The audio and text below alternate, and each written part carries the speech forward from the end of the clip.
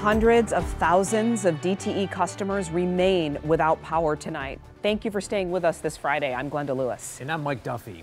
One of those in the dark, the Dearborn Heights Police Department. They shouldn't be able to continue answering calls from the community, but thankfully they can.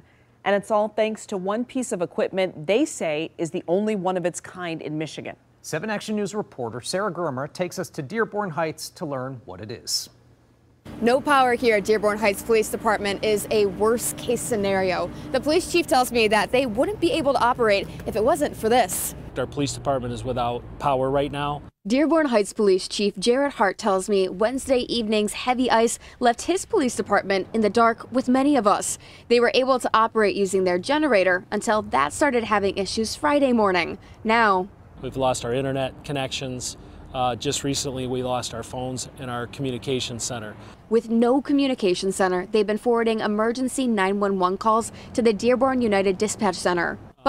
And the non-emergency numbers are going unanswered. So that's unacceptable in 2023. Thankfully, they have a solution.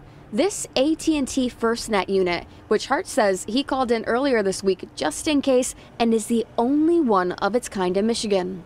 And what this cell on wheels is doing for us, it's throwing a 5G signal. Officers are also equipped with Firstnet phones. As you can see here on this Facebook post, they've published their Firstnet numbers online so Dearborn Heights residents can still reach them. Right now, the dispatchers, which are on the other side of this building, are able to communicate on this Firstnet phone right here. Essentially, this unit is the difference between residents being able to or not being able to speak with their police department and fire dispatch center. In the future, units like this may also save city communication. If we lose a cell tower here, that's going to be it. That's what's going to be running our community. Reporting in Dearborn Heights, Sarah Grimmer for 7 Action News.